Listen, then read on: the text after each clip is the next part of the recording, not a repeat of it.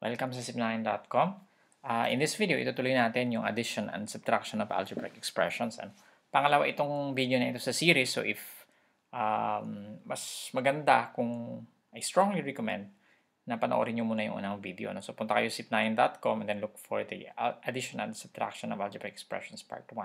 Mas maintindihan nyo itong video na to pag natapos nyo panoorin yun, okay? So let's start with our first example. What is 7x plus 3y minus 5 plus 2x minus 5y plus 4. Ano? Okay, so na-discuss natin sa previous video that we have to add the similar terms, for example, or the like terms. For example, 7x tsaka 2x are like terms, 3y and negative 5y are like terms. At the same time, negative 5 and 4 are both numbers. So, pwede natin silang i-add. Like terms din sila. So, magiging equal to 7x plus 2x, this one plus this one, plus, dahil nag-add tayo, no? 3y minus 5y. Okay? Plus negative 5 plus 4, ano? Okay, so na-discuss na natin ito, no? Paano mag-combine, so hindi na natin masyadong i-detalyo. So 7x plus 2x is 9x plus 3y minus 5y is 3 minus 5 is negative 2y plus negative 5 plus 4 is negative 1, ano? So, magiging 9x. Paano itong plus negative 2y na to, no?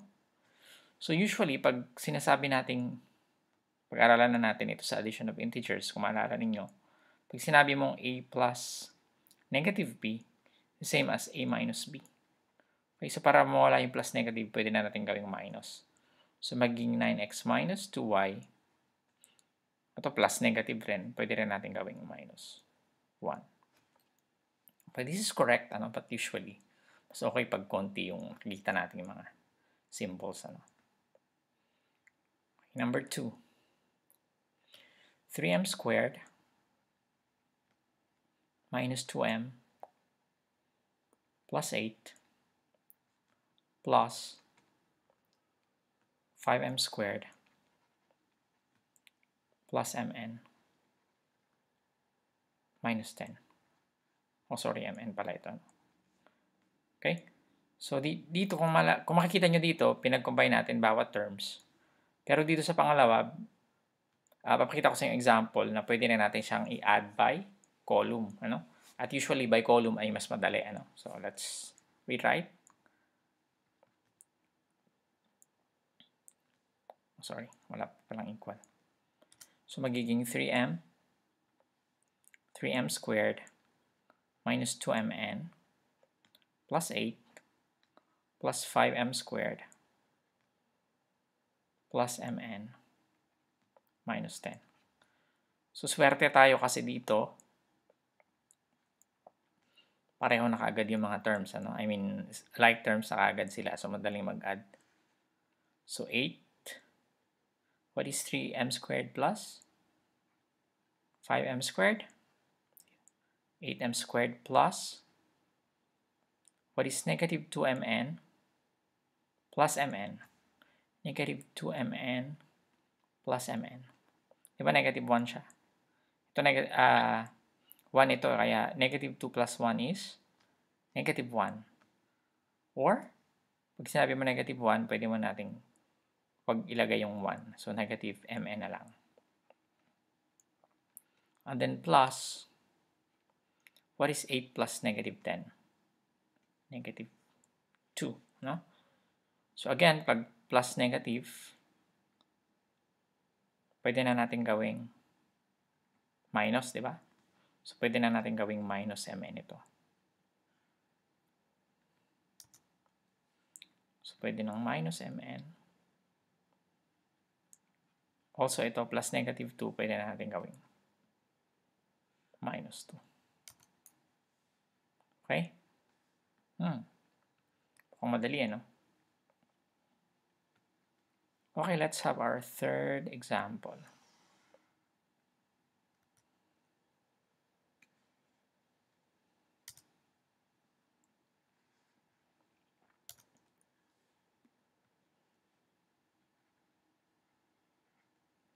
Okay, so third example, we have 5a squared plus 3b minus 2ab plus 3a squared minus 5ab minus b plus 6ab minus 8. Okay?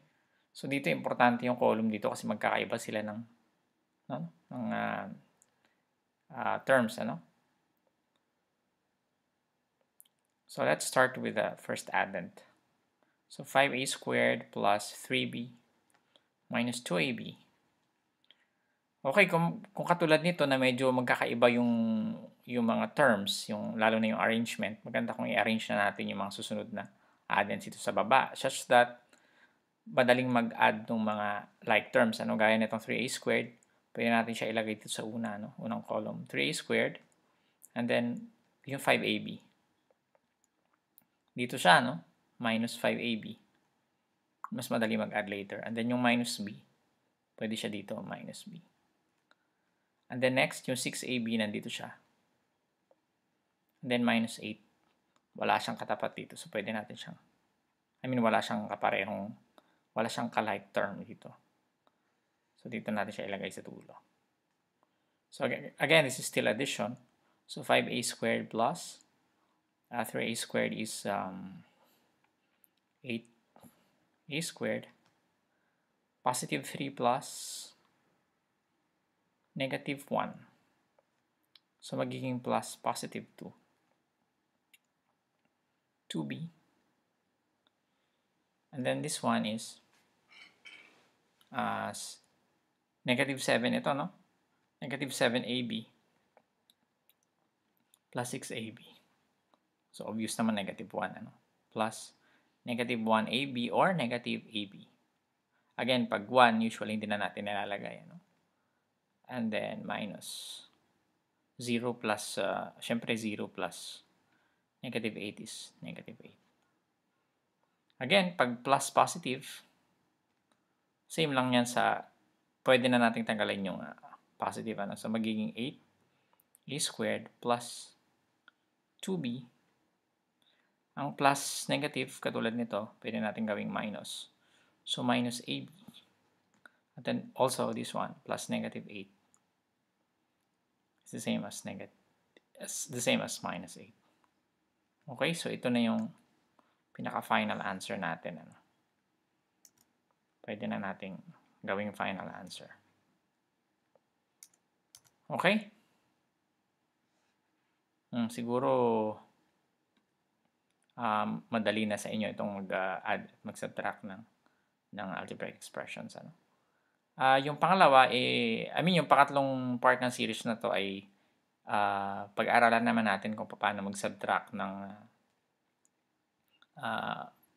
algebraic expressions kasi dito mostly addition lang.